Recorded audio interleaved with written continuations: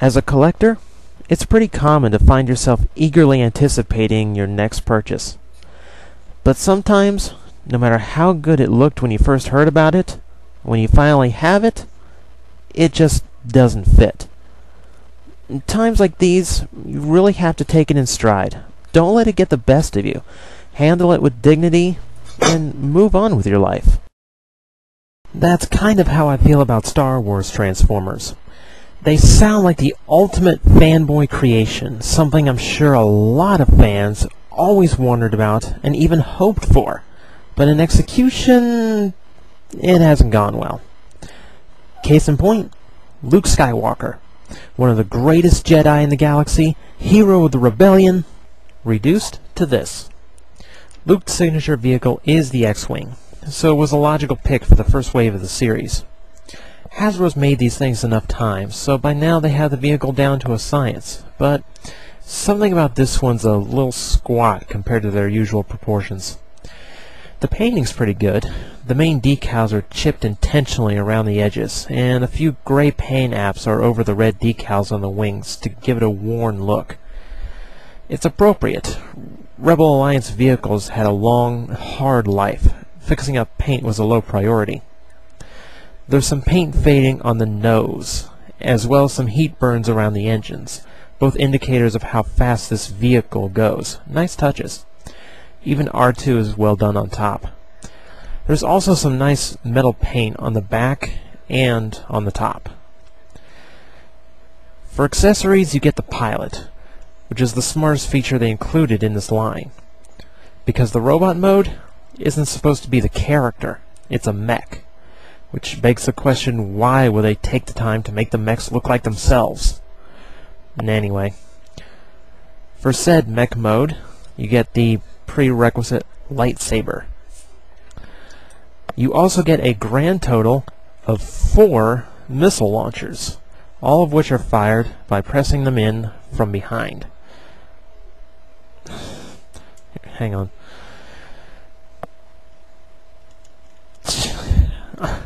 I swear I am not exaggerating this.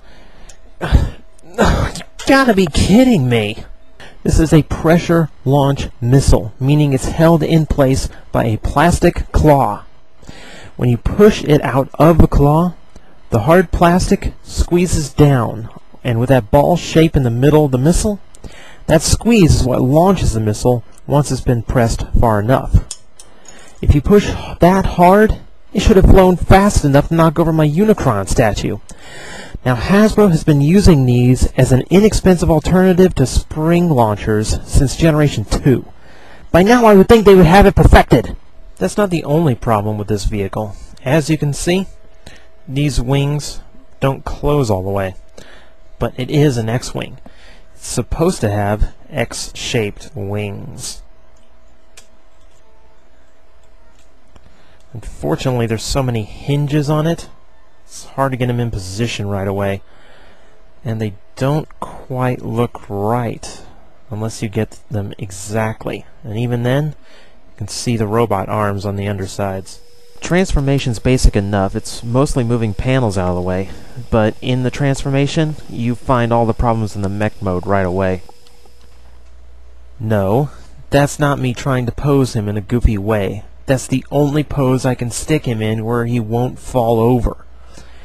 His ankle joints are very weak, and his heel spurs can't hold any weight at all. That's really bad when you've got that much kibble stuck to your back. The molded detail's alright. That's as close to Luke's flight suit as I could probably get. The problem is the mold's design choices. These shoulders, for instance, don't lock in place, so they are always sliding forward. There's also a small little notch here to keep the shoulders from being raised upwards at all. Oh yeah, he's gonna make a great Jedi. And then there's the hips. If mine looks odd compared to most you've seen, it's because they replaced the ball joint and swivel of the original with just a normal hinge. Yes, Hasbro remolded it to remove functionality. Thanks, Hasbro. I always wanted a Luke Skywalker that looked like he had to go to the bathroom. He can hold the lightsaber pretty well, and there's the 4 missile launchers from vehicle mode. You can stick him on the wings, his hands, on the back wings. I'm not going to do it for this review because he'd probably fall over. I know this is a little short, but honestly, this toy's gotten more of my time and attention than it deserves. Better to let it sink in a Dagobah swamp. But thankfully, that's as bad as the Star Wars Transformers line gets.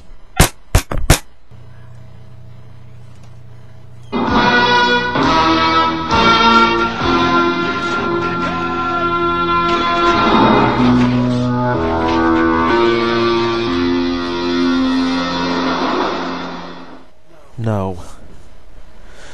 No. That's not true. That's impossible. No. No. I'll credit Hasbro with this. They tried again. This time Luke is a Snowspeeder. I have to admit, thanks to Shadows of the Empire for the Nintendo 64, I'm a sucker for this vehicle. They did a pretty good job recreating it here. Very sleek. Like the X-Wing, the paint deco is a little scuffed all around. They did a better job on this one though. Rather than chipping it around the edges, they used light gray paint in little bits to make it look a bit more natural. You'll also notice these little burn marks. They appear all over the vehicle. Looks like it came right back from the battle. Very nice touch. Very nice detailing. The molding's right. Everything's accurate right down to the tow line gun in back.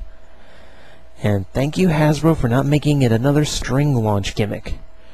My only real complaint about the vehicle is it never seems to come together as well as it was out of the package. Gaps in the parts are pretty easy to see. For accessories, you get the pilot, of course, which is actually a different mold. Bravo. And you get the lightsaber, which is not a new mold. You also have the 2 missile launchers, which, amazingly, work. Oh my gosh. Thank you, spring-loaded. Transformation's simple enough because of how they designed it, but unfortunately, that's also my biggest problem with this toy. As you'll see in the mech mode review, there's one huge problem. He's all backpack. What Retrax is to Transformers, the Luke Snowspeeder is to this line. His entire vehicle is strapped to his back. This is my biggest complaint about the design of this line, as they refuse to use the vehicle mode's parts to form any parts of the robot mode. That complaint aside, I like the molding in this mode. It's another flight suit, right down to the head, which is a new mold. Bravo on Hasbro's part. They added in this tubing on the sides, as well as on the thighs and a little around the head. That really helps emphasize that this is a mech, not the actual character. They used the cockpit to form the chest, which takes away most of where the detailing was in the movie. It also means the pilot's... yeah. He has to sit in a rather awkward place now. There's not as many articulation points as the other Luke's figure, but they're more effective, as this figure can actually pose itself and actually stand more than one way. The shoulders don't go up on this one either, but they do have some range of motion, so they are at least a little more effective. Again, lightsabers and missile launchers, which also have this tubing that's only shown in this mode. I also like that as well. Though the lightsaber, really hard to get into his hands for some reason. In the end, if you have to pick one, go for the Snowspeeder. Yeah, it's all kibble, but his shoulders actually work, and he's capable of more than one pose.